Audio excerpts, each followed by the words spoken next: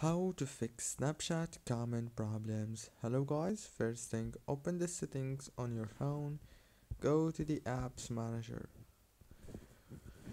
When you open the apps manager, on this page, you will find all the apps that you have on your phone.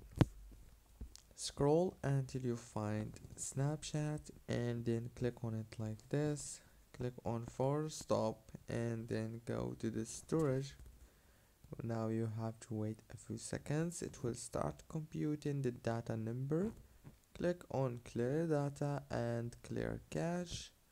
After that, go back, click on data usage, make sure to disable the roaming data, and then go to the settings on your phone, go to the wireless and networks, enable the airplane mode for 4 seconds and disable it.